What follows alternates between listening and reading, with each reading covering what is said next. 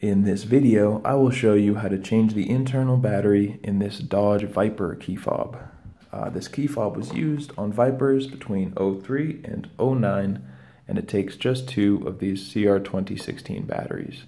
If you'd like to get these batteries online, I have left a link in the description so that you can get them on Amazon for just a couple of bucks. The only other thing you will need is a flathead screwdriver. Let's get started. Look on the bottom right side of this device, right along the seam there. There is a little indentation, a little opening in the plastic. Take your flathead screwdriver, put it in there, and just give a gentle twist. You will feel this thing kind of start to come apart. You can see the opening there.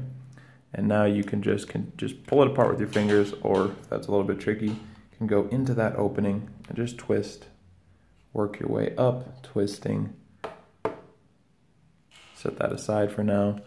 And here we go. We have 2 batteries stacked on top of each other.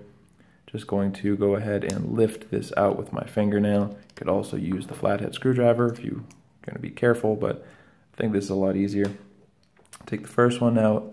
Number 2 sits down a little bit deeper and can be tricky. So I just like to push on one side so that I can get my fingernail under it and just pop it out.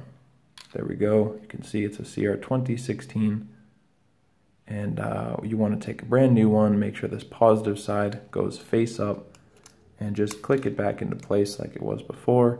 Battery number 2, positive side up, click it into place, and that's really all it takes, guys. Just go ahead and click this thing back together, and you are all set. I hope you found that video helpful, and if you did, feel free to leave us a like or a comment. And for more information on how to change the battery for any of your key fobs from any maker model, check out the rest of our videos here on YouTube or visit us at fobbattery.com.